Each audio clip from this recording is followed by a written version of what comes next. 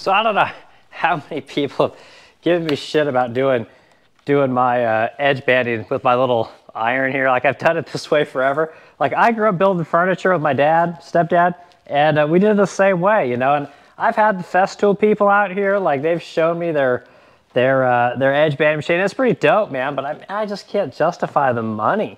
You know, like, I'm sure it works great, you know, but man, edge banding's not that bad. Like, there's worse things. I got this nice little 2-pound roller, man. This thing works great. So anyway, stuff that I got coming up. So I got this crazy pagoda china cabinet that I built. I built a prototype last year and sold it right away to one of my super clients. And it's pretty sick, man. So I got to build another one on to round number 2. So hopefully this next one will go better than the first one. The first one was a bitch to build. I'm not great at making hoods, but I'm gonna get good at it because anyway, these things pay the bills. But anyway, it's a cool looking piece. It's got some awesome fretwork on it, and it's very unique, you know. So if you want to get into the furniture game and you want to be able to make any kind of money at it, you gotta make unique stuff. You gotta design things that are really cool, because truth is woodworking in and of itself ain't that hard. You know, it's not like somebody can't put some tools in their garage and come up with some cool stuff, you know. So it's really important that if you're going to get into the game, you know, it's like you better bring something unique, you know. And that's kind of people don't want to hear that sometimes, you know. But if you're making the same old shit, good luck, man. You're going to struggle. You better look like Brad Pitt, you know, or have some kind of crazy insider, because it's a tough game to be in. So anyway, I got that coming up. I've also got to build a top for this crazy diamond credenza that I built, which I'll show you as well. I'm working on I did the model for that, and I passed it around social media the other day. But I got to get that done, so that's kind of on my docket for next week. So I'll show you some more of these crazy freaking things that I'm always building. And man, that's what you got to do. You know, you really got to push the limits of what you can build, and what everyone else is building, man, go a different direction. Because again, it's not hard, you know, to make furniture. It's not hard, especially not hard to build cabinets, right? Most people, all they want to do is hire a programmer, program some shit on a CNC router, and then cut those parts out and have somebody assemble them, right? They find the cheapest labor they can. They get those things assembled in like West Virginia, you know, or you got a lot of people that are actually, they're starting to send their designs over to Egypt, right? Egypt's a big place, and you got Vietnam's a big place for getting furniture made.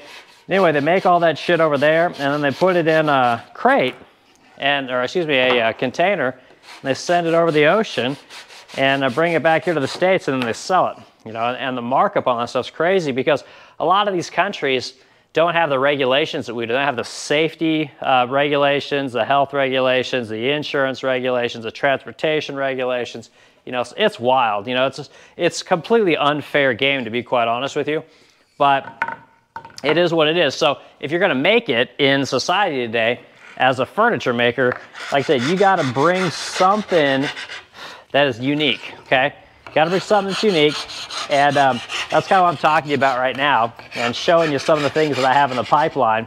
And you have to basically cater to rich people, you know, which is again, something that people may not want to do. If you want to sell to middle-class people and lower-class people, like, you got to get your stuff made overseas, or you got to have it all assembled in some of these cheap states and then cut on a CNC router and make it all out of MDF and particle board, because those are the only materials that you can get cheap enough, and those are the only production methods that are cheap enough to sell to middle and lower class people, you know. So anyway, that's what I got going on. I hope you like this little look around the shop. You know, like I said, I spent a day or two just kind of filming a few things that I'm working on. Like I said, I got a pretty big operation, do about $1 million a year. We sell furniture, we sell hardware, we sell services. I mean, we got all kinds of things, all kinds of different revenue streams, and it's just how you got to make it. Like, there's not a great easy way to make money in furniture. Like, I know people in the game that do millions of dollars a year making custom furniture, and truth is they hate it. You know, they want out of it. And that's just how the game is, you know. It's hard to make money as a custom furniture maker even, because the projects take a long time. There's a lot of engineering.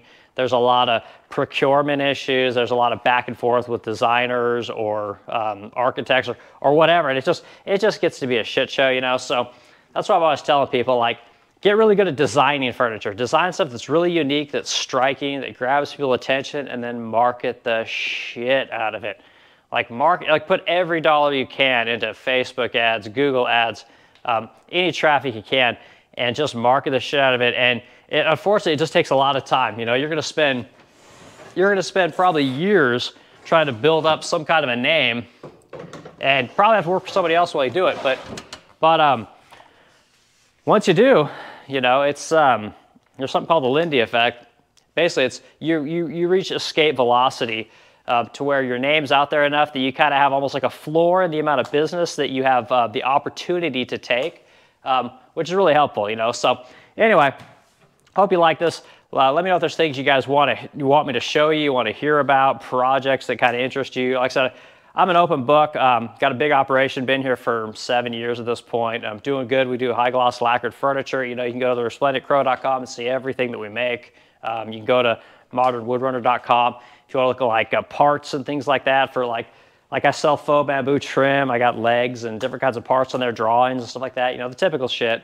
So anyway, I'll try and post these. I'll try and make these. Maybe I can make one of these a week and just kind of, like I said, get a couple videos of what I'm working on kind of throughout the day, things I'm putting together, issues that I'm dealing with, and be kind of fun, you know. I mean, a lot of people I think have, they do a lot of woodworking projects. They're better at editing and getting video than actually making shit. You know, they're really good at reviewing things, but they don't have enough volume to really tell if something works. You know, that's one of the things that I never quite understood about all these people on YouTube. It's like, how do you get to be a YouTube personality when you don't really make much? You know, it's like I turn over hundreds of pieces a year. You know, I mean, thousands if you include all the vintage stuff that we work on. I mean, it's insane. So if you want to know like what really works and what tools actually work and what, you know, methods are best, like I feel like someone's a little more of a high production type environment would have those answers, you know. But I don't know, I just, like I said, I'm kind of new to the whole video thing, and I'm trying to put really interesting stuff out on here. You can see on my page, I've got furniture that nobody builds, right? And a lot of people say, well, yeah, because nobody wants that furniture. Like I literally have $1 million business because of that furniture.